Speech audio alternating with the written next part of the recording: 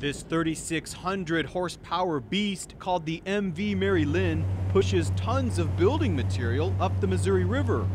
A shipment stretching close to 3 football fields long. The tow is 800 feet, and it's like a giant sail.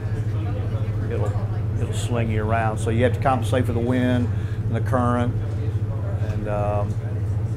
and the position you are in the river.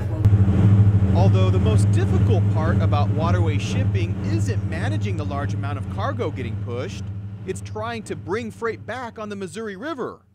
A large shipment like this wasn't the norm during the past decade due to low water levels. But the Missouri River became robust enough in 2010 to re-energize the waterway shipping industry. In fact, last year, the owners of the MV Mary Lynn experienced a 34% increase in business.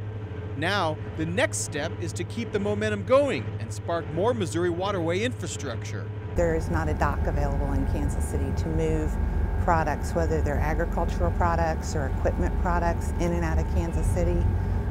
St. Joseph has a beautiful, fairly new dock and no equipment to load or unload anything. That's one of the things we've been doing, is talking to other people, talking to the Kansas City Port Authority, St. Joe Port Authority, and trying to get infrastructure back in place to handle products.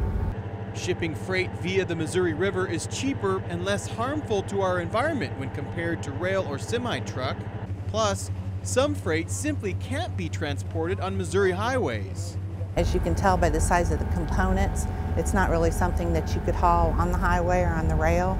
So had we not had access to the Missouri River, had that company not had access to the Missouri River, they would not have been able to build that facility in that location. A promising economic addition made possible thanks to the Missouri River, a waterway that is once again connecting people, business, and commodities.